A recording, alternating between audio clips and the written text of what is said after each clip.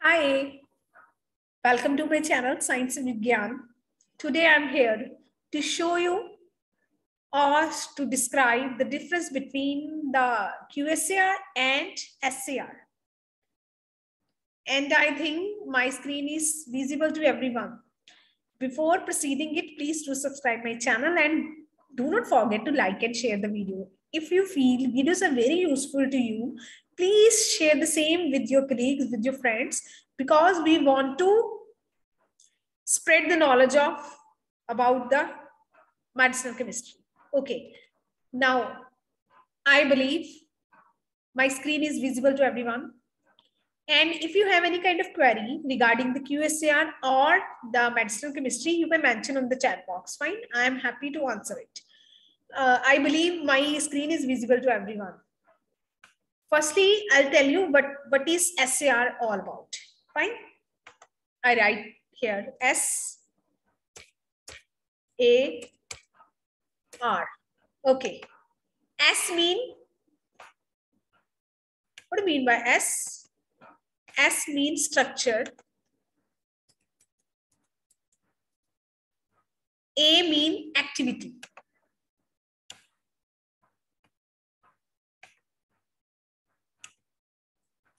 Activity. And R is relationship. And please do not make the video fast forward or do not skip the video in between. Fine? The topics are interrelated and topics are very useful, but you need to give enough time to the video for understanding it. Fine? Now, SAR means structure activity relationship. I want to show my video here.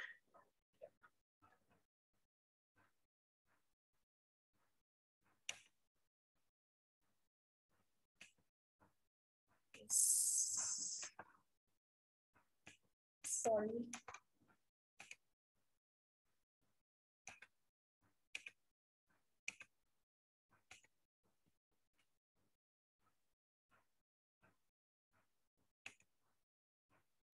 Okay. Okay.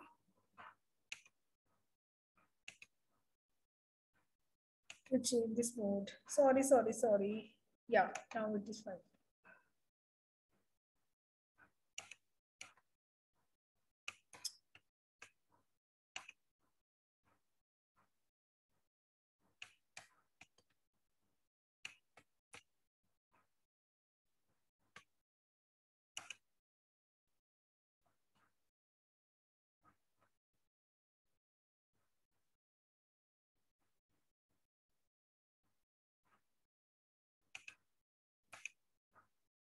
Yeah. I don't know why it's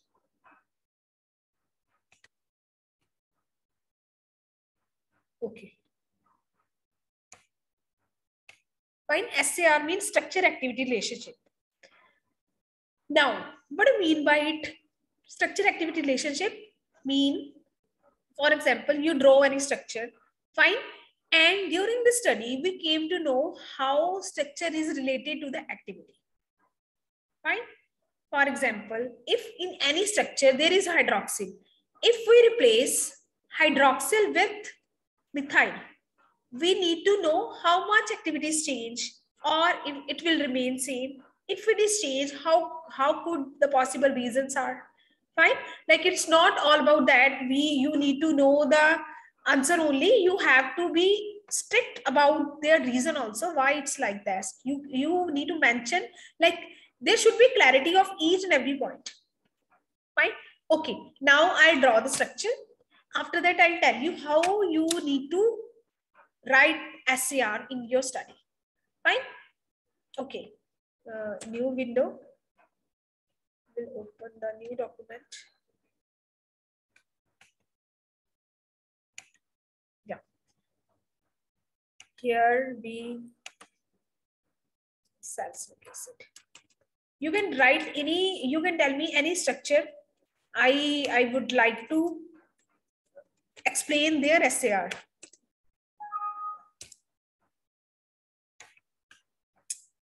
Please move the window from shared application.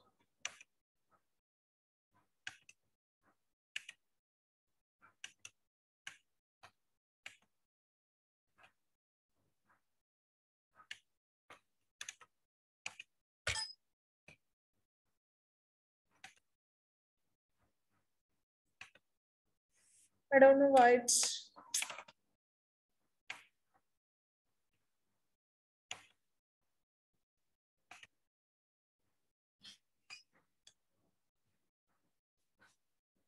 Okay, this is the salicylic acid. Now we substitute here. For example, I change OH with methyl. After that, I need to mention the relation of this atom with the activity. Fine. And in the SAR, in the QSAR, we can mention or we can tell the activity in terms of number.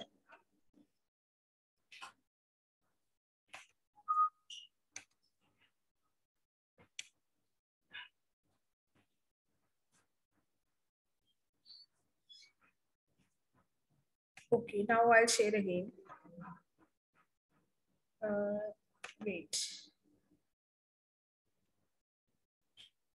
Thank God. Share screen. Yeah.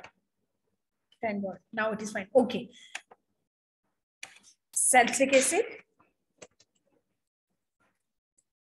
Salicylic acid. Okay. For example, I replace this H with CH3.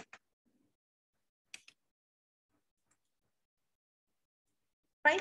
After that, I need to tell what is the effect of this atom onto the activity. That is SAR. But what is QSAR? In the QSAR, for example, earlier the activity of the salicylic acid, for example, I write it's IC50. If earlier the activity of this compound is 3.0, fine. If I substitute H with the methyl, for example, its activity would be 4.5. Fine. That is a QSAR. QSAR means quantitative. SAR is simple one. That is a conventional method. In the QSAR, we can tell the activity in the case of number. Fine. That is a basic difference between both.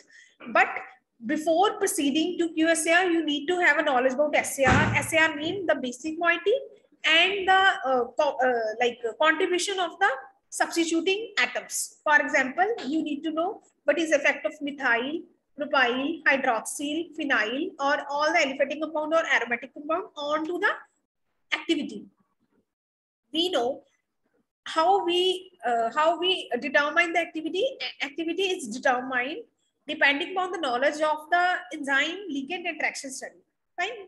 We know there are number of enzyme interaction study. If you have a knowledge about that interaction study, or you know which interactions are very important in the case of enzyme ligand study or receptor ligand study, you can write this SAR also. Fine. This video is all about how you can differentiate SAR and the QSAR. SAR is simple one. When you tell either the activities decrease or increase, or it will remain same. And in the QSAR we can tell the activity in the case of number. Fine. It's all about the today's session. Please do subscribe and do not forget to press the bell icon for the further notification, because I'll tell you SAR of further specific drugs. Fine. Thank you so much. And don't forget to like and share the video. Thank you.